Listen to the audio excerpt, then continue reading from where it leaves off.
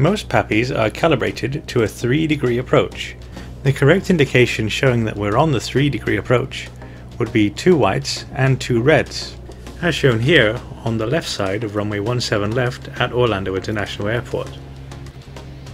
So if 2 reds and 2 white lights mean that we are on the 3-degree glide path to the runway, and white lights mean that we're too high, and the PAPIs give us 0.5 degrees either side of the glide path for guidance. 4 white lights means that we are at or greater than a 3.5 degree approach to the runway. As we start to correct, the lights gradually begin to turn red again. 3 white and 1 red would show approximately a 3.2 degree glide path towards the runway. 2 whites and 2 reds mean that we're back on the correct 3-degree profile. 3 reds and 1 white would mean that we're slightly low, which would mean that we're on approximately a 2.8 degree glide path towards the runway, whereas 4 red lights means that we're on or below a 2.5 degree path towards the runway.